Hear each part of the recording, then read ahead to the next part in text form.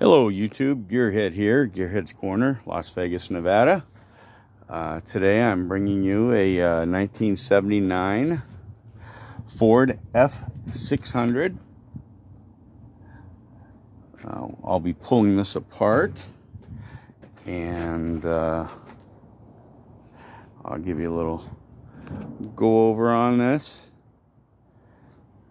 It's got a 460. I've ran it already. Back when I first got this, it's got a 4-speed manual transmission. There's a PTO attached. Let's see if we can find it. Let's see, can you see that? I believe this is actually a dump bed. Was used for construction cleanup and demolition. Let's go ahead and get you some interior shots.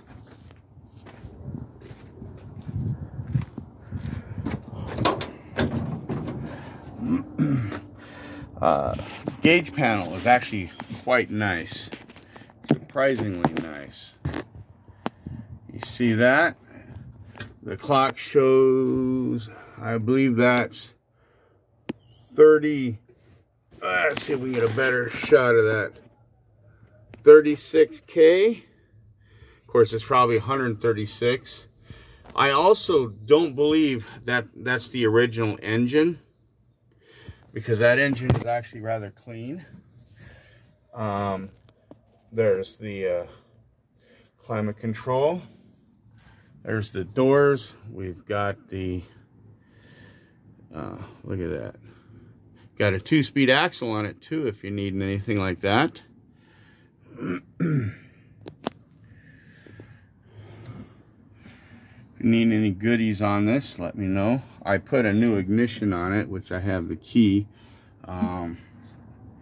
so I could get it going. It's got some trim goodies. If there's anything you need. The bed's for sale. Or would you call that, a box? I believe that they might, part of them might flip down. I'm not certain, but if you're interested, we can certainly take a look.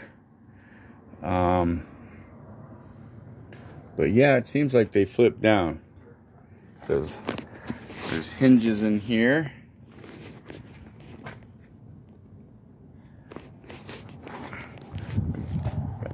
Got a box.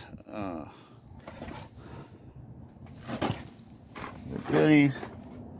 So yeah, if you're needing anything, please feel free to let me know.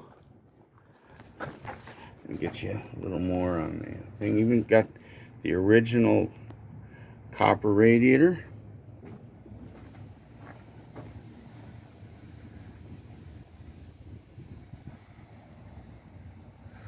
Company went out of business, and I bought the stuff from a storage. Let's show.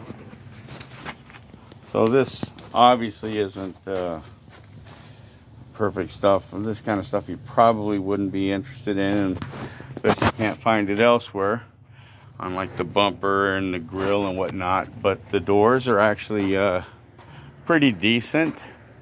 I'm not certain of the availability on them. There's a little more of the box. It does have a windshield. Windshield should come out pretty easily. I'm sure that's not going to be super easy to find, but nonetheless, if you're interested, please take a peek at my site with the contact info. And you can actually send me an email at Gearheadzcorner. That's Gearheadz corner, corner, at gmail.com.